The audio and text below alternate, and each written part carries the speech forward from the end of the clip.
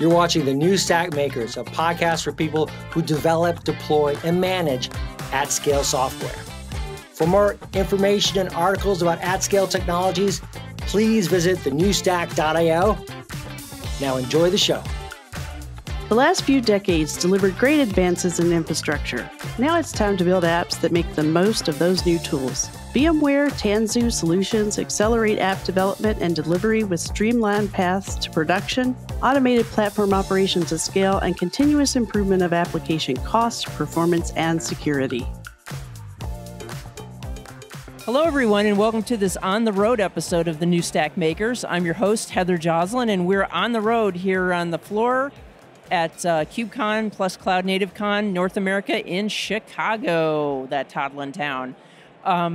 Today we're going to learn a thing or two about internal developer platforms. What are they? How can they help your developers? How can they help your operations engineers? And the person who's here to talk to us about that is Ben Wilcock of VMware. Hi, Ben. Hi, Heather. How are you? I'm all right. And Ben, tell us a little bit about yourself and what you do at VMware. Sure, yeah. My name's Ben, obviously, and I work in the Tanzu area of the business. I'm a technical marketing architect. I've been an architect for many years. I've been a software developer as well. And I basically try and articulate to developers and to other interested parties what it means to use a platform and how helpful they can be to keep developers productive. Well, just want to acknowledge our sponsor for today's conversation, VMware Tanzu. And let's get started. It's a big topic. So at the New Stack, we've written a lot about platform engineering. I think some people are still a bit confused about what platform engineering is compared to what an internal developer platform is. Can you delineate the difference for us? Well, for me, platform engineering is usually about building an internal developer platform. Mm-hmm. So I don't really see them as competing with each other. Mm-hmm. I see one endeavor producing the other, if you like. So I think the sort of end result usually from a platform engineering endeavor would be to create an internal developer platform of some kind. Okay. And I also hear internal developer portal is something that confuses people. They confuse internal developer platform. How do you delineate those two? Yes, I hear that a lot as well, and there's quite an easy delineation. I personally view an internal developer portal as being the user experience of an internal developer platform, if you like. So it's the touchy-feely bits, the bits that provide a kind of a hub and a focal point for developers, the things that you might see in a browser window, you know, the way that you might have a look at your platform and find out how it's performing or how your applications are doing on there or information from other teams. So it's a window, if you like. The portal is basically a window onto what's going on with the rest of the platform. And my understanding of it also is like that it's a way a developer might access the internal developer platform. Absolutely. Yeah. It provides them that on-ramp to get information that they might need from the rest of the organization or to provide information to everybody in the organization as well. So yeah, it's very much a window on what's going on. What are some of the advantages for a developer in using an internal developer platform? I think it's mainly about what it relieves the developer from having to do. So development can be a very complicated topic. There can be an awful lot of moving parts. And I think a good internal developer platform is about reducing the number of those, making it easier to have your software, build your code, and have it run in production, but smoothing that process so that it provides less friction than it would without a platform. So a good platform, I think, is about reducing that friction and allowing developers' code to get into production as smoothly and as seamlessly as possible, I think. And also allows them to, my understanding is that, they don't have to know a lot about Kubernetes, for example, or they don't have to know a lot about... Absolutely. It's really helpful if your platform is an abstraction that sort of takes away all the complexity of dealing with that sort of infrastructure, because complexity usually means time, and time is a very valuable resource. So if you can spend the time doing the things that add value, that's usually better than perhaps grappling with things that and not necessarily your area of expertise, like in my case, for example, infrastructure. And for an operations engineer, what is the advantage of having an internal developer platform in your organization?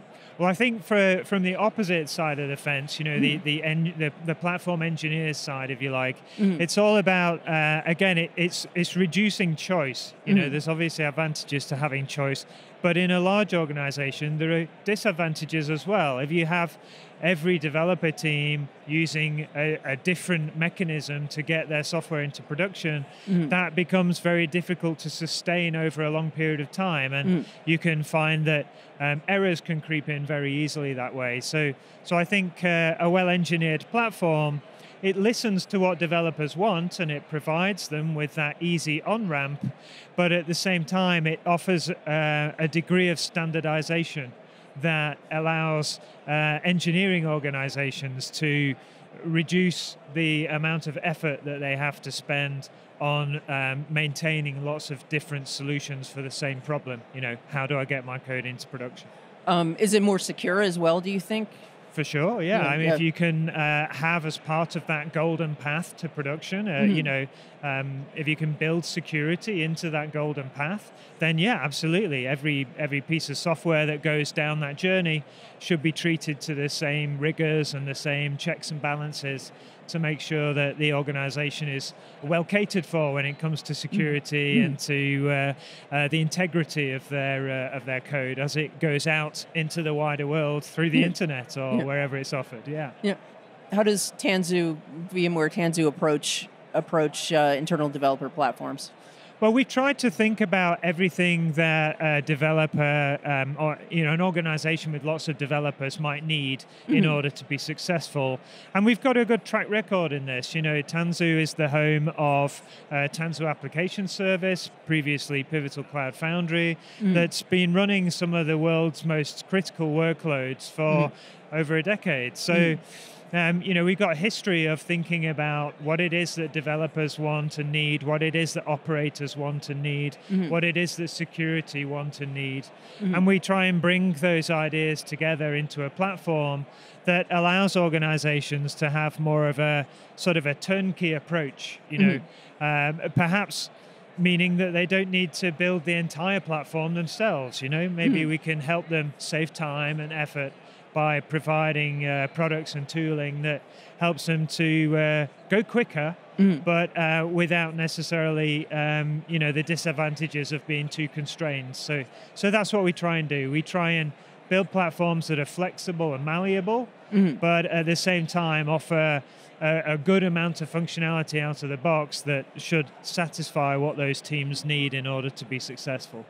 At VMware Explorer earlier this year, the Tanzu Developer Portal was announced. Can you tell us a little bit about that, how that came about, and what that provides? Absolutely, yeah. So we've been working on developer portals for quite some time. We have a very successful developer portal as part of the Tanzu Application Platform. So that basically provides that window for developers, that sort of focal point for their software development operation, where they can share information. And we found that a lot of folks were very interested in being able to access that as a standalone feature. So the Tanzu Developer Portal is essentially a kind of a standalone version of that endeavor, of that piece of software, so that companies who perhaps are already into platform engineering, maybe have already built certain parts of the platform themselves, but perhaps want now to add to that developer portal, then they can use the Tanzu Developer Portal to do just that and provide that window and that insight to their developer teams, but without necessarily needing to use the rest of the platform if they choose that that's not what they want to do. And the Tanzu internal developer platform, is that compatible with all the major public clouds, or is that? Yeah, absolutely. You can run it on basically Kubernetes. So if you've got a Kubernetes, particular versions of Kubernetes are supported. If you're running a supported version, then yeah, you could install it wherever you have that Kubernetes, whether that's in the cloud, on any of the major clouds, Google Cloud, Azure, AWS, or if you've got a data center and you're running Kubernetes in your data center, then we can put it on there as well.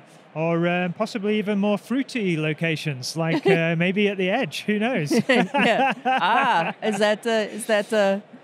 Is that on the roadmap? It's possible, like I said, anywhere where there's Kubernetes, you could take a look at it. I'm not saying it's necessarily supported in every location. You should talk to us about that maybe before you do it. But there are lots of ideas floating around about the flexibility that running on Kubernetes brings to our customers, and they're very excited often to try new ideas, and yeah, why not? If you didn't run Kubernetes, if you ran Nomad, for example, would that be?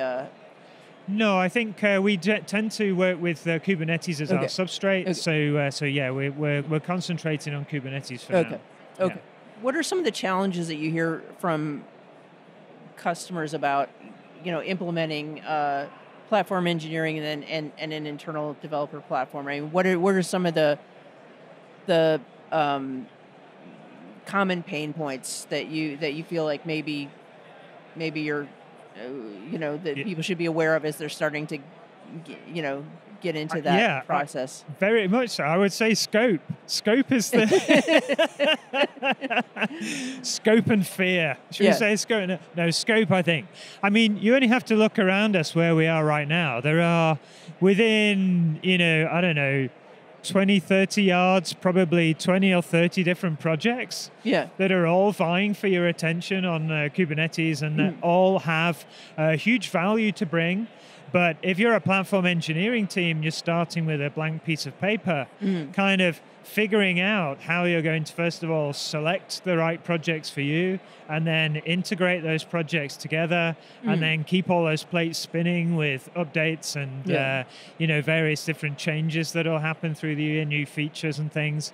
It's a hugely complicated task, and it will take you many years to achieve something in many cases. That's what we hear from customers. That's what I've heard talking to folks just yesterday at Backstage Con. Had a conversation with a small group of platform engineers who were predicting 2 to 3 years before they had sort of a reasonable amount of features available that based on what they've been asked to deliver, if you know what I mean. So its scope, I think, is the biggest, hugest problem. And that's why, vendors like ourselves, VMware, with our Tanzu Application Platform, we can help you kind of skip the line a little bit and move faster towards a place where you still have platform engineering, you still have platform engineers. Our platform is customizable, and that customization requires exactly the same skills. But you didn't necessarily have to figure out how to merge together 20 different open source projects before you could start to see some value. So I think we bring value early, and we help folks to control scope and to try and wrestle with scope and see those benefits sooner rather than later. Just one last question. Is there anything, any other new things at VMware Tanzu related to this? I guess I did ask you a little bit about the roadmap, but is there anything else that you think our audience would be particularly interested in hearing about? Anything on the horizon? Yeah, well, we're working really hard to try and increase the number of features that we've got in Tanzu Application Platform, and we're growing the platform itself as well. We're sort of redefining the platform next year, so there'll be some changes coming along there that will deal with things like the Kubernetes substrate and how does that happen, and what about if I have groups of engineers who have particular sort of template needs from their infrastructure? Can I sort of template that up in some way? So we've got a lot of ideas. There's a lot of work going on, and every 3 months we release something new. So you should sign up for our newsletters, and you should maybe have a look at the Tanzu website at tanzu.vmware.com and sign up there, and then you'll be the first to know as soon as there's something new happening. You'll get it through that newsletter. So yeah, we'd love to hear from people as well. If they want to contact us, they can do that through the website. We've got a contact form on there, and folks can chat with us. Or, of course, come over to our stand here at KubeCon or other top tech conferences, or join us at VMware Explore as well for all the latest information, which is also, incidentally, happening right now as we're speaking over in Spain, Barcelona. All my friends are there dealing with lots and lots of inquiries from folks all over Europe. So join and explore wherever you are, and hopefully you can keep that conversation going. Yeah, and lucky you're in Chicago in November. I am. I'm so blessed. It's such a beautiful city. I'm very happy to be here. So thanks for giving us all such a warm welcome. We really appreciate it. Well, we appreciate you having you here. And we want to thank our sponsor, VMware, for sponsoring today's conversation. And we want to thank all of you for joining us. I'm Heather Joslyn for the New Stack Makers. We'll see you next time. If you like this video, please give us a thumbs up. And if you'd like to see more videos like this, you can always subscribe to our YouTube channel. We're on all the major social media platforms. You can always find us at thenewstack.io. We hope to see you soon.